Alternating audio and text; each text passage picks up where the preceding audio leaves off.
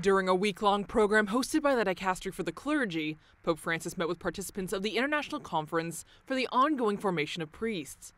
The Pope warned those present against being worldly and reminded them that they can only live their priestly ministry well if they are immersed and walking together with lay people. Questa appartenenza al popolo, non sentirci mai separati dal cammino del santo popolo fedele di Dio, ci custodisce, ci sostiene nelle fatiche, ci accompagna nelle ansie pastorali e ci preserva dal rischio di staccarci dalla realtà e di sentirci onnipotenti. Stiamo attenti perché questa è anche la radice di ogni forma di abuso.